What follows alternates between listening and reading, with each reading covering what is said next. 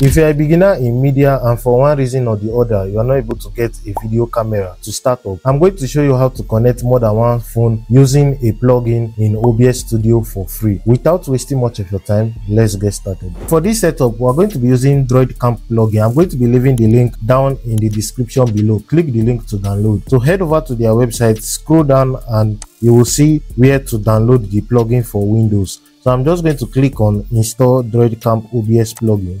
There's also for Mac and Linux, so I'm just going to click download for Windows and click on download. Now immediately you finish downloading it, just follow the steps and install it. So I'm just going to install it, and immediately you finish installing, click on finish and head over to OBS Studio. Now in OBS Studio, I'm just going to head over to scenes and create a scene for the first phone camera. Click on the plus icon and you can rename it. Now under sources, click on the plus icon and you will see DroidCam OBS. So just click on it and you can rename it as phone 1. The first thing you need to do is to set your resolution. If your base and output resolution in OBS Studio is 1080p or 720p, this is where you can set it. So I'm just going to set it to 1920 by 1080.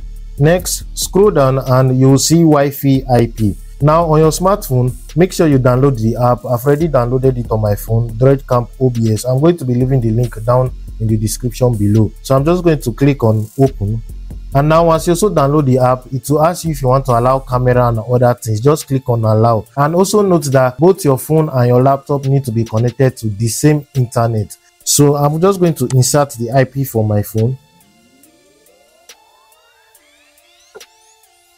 Once you are done, just click on activate, and now as you can see, we have successfully added the first phone camera in OBS Studio. So I'm just going to click on OK, and now as you can see, we have successfully added the first phone camera. If you want to change your camera, this is where you can be able to select it. So just click on this icon here and you will see the list of cameras available on your phone. So I'm just going to select front, testy 1 2, testy 1 2. If you want to remove this watermark showing here, just click on Get Pro and load advert. Once you watch advert, the watermark will remove for about 1 hour. So I'm just going to click on Load Advert. And now as you can see, we have successfully removed the watermark. Next, I'm just going to add the second phone camera. Click on the plus icon in scene and you can rename it. So I'm just going to go to sources, click on sources and add another DroidCam. Next, follow the same settings by changing the resolution, and move to IP and copy the IP from the second phone. Once you are done, just click on activate, and now as you can see, I've successfully added the second camera. This is the camera 1 and this is the camera 2.